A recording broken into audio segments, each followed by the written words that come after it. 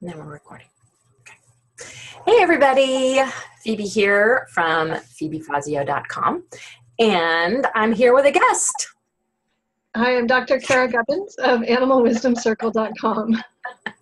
And we're here to bring you special messages from the wisdom of animals and from the channeled sounds of sound washing.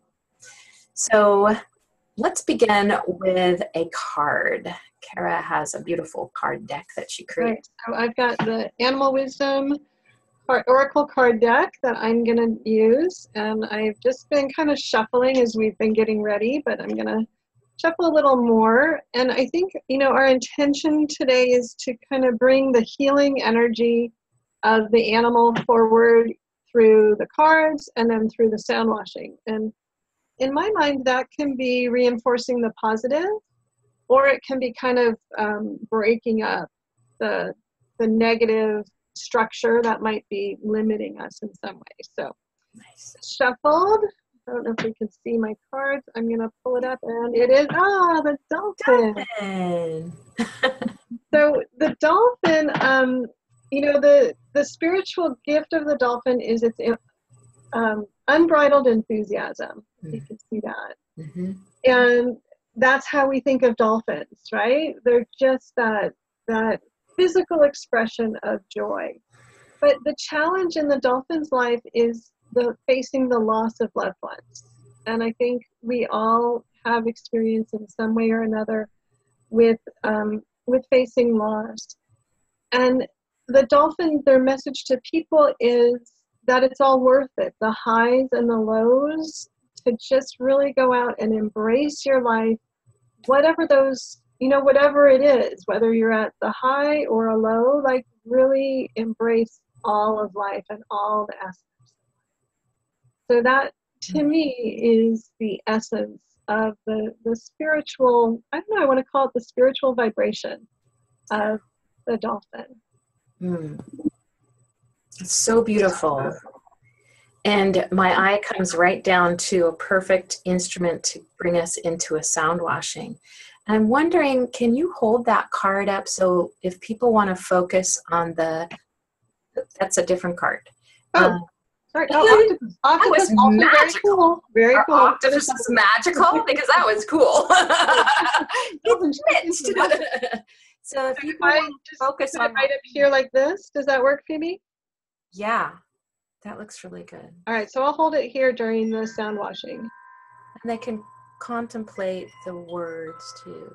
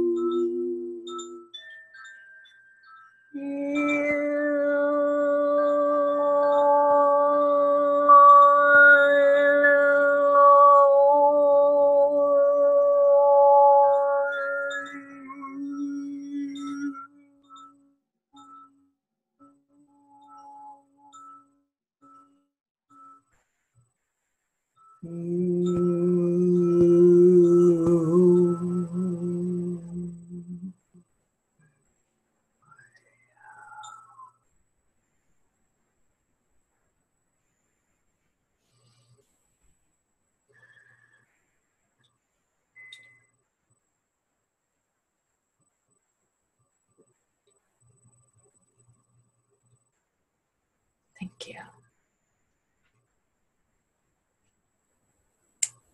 Is that complete? Yes. So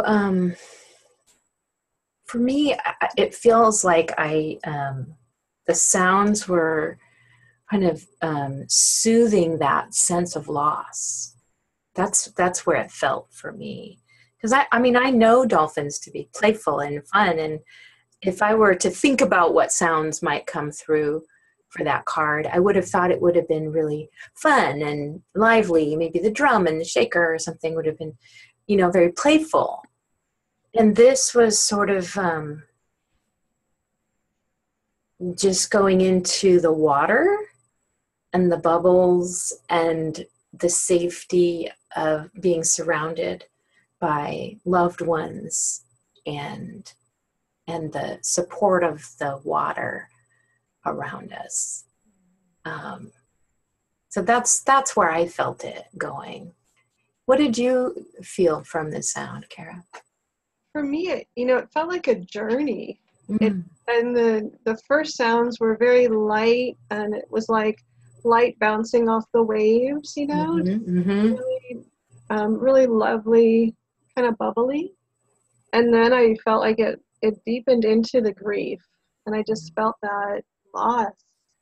And then it felt like it went another layer deeper into the wisdom of choosing life even when you've been through loss and grief, and just the maturity, the depth of your character, Mm-hmm. having gone through those deep emotional experiences. So for me, it was kind of like felt like it got, not that it was I don't want to, I'm thinking like I want to say it felt like it got more honest. Mm-hmm. But then that implies that it wasn't honest. But it felt like it got to a deeper, more rich, more wise, solid place Mm-hmm. at the end. I love that. Like that we both felt the loss of this.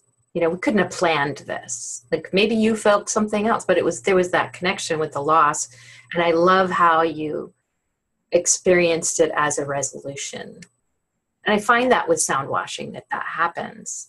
Like it'll bring you through whatever has to move or change or be cleansed, washing, that it's on its way to a new, a transformed place, whether it's emotional or physical, whatever. So that's really cool. Yeah. I feel really I just feel so solid after that. Nice. I really liked how you also took you explained, that loss really develops a person. I mean, maturity is a great way of describing it. When we go through these experiences in life, dark night of your soul, health challenges, loved ones, all of that is a type of loss and that grief that we go through. And then when you come out the other side, you're a new person. You've transformed. And to acknowledge that, sometimes you watch somebody going through grief and you just at a loss. So what do I say? And how can I help? And to see it as that's just their journey. That's what they need to go through. And, I can offer something. But it's not for me to fix. It's not for me to do anything for them. They're going through their journey. And then to know that it's going to bring them to a new place and a place of depth and character and richness. Somehow there's a richness in there. Yeah, richness. I like that. So that was fun. I've enjoyed this. I hope all of you have enjoyed this. We have a series for you. So tune in. Stay tuned. If you're subscribed to each of us or one of us, you will get notified of our next one. And if you have a comment, you want to say, this is what I felt, we'd love to hear about what you experienced. How did it feel? How do you connect to dolphins?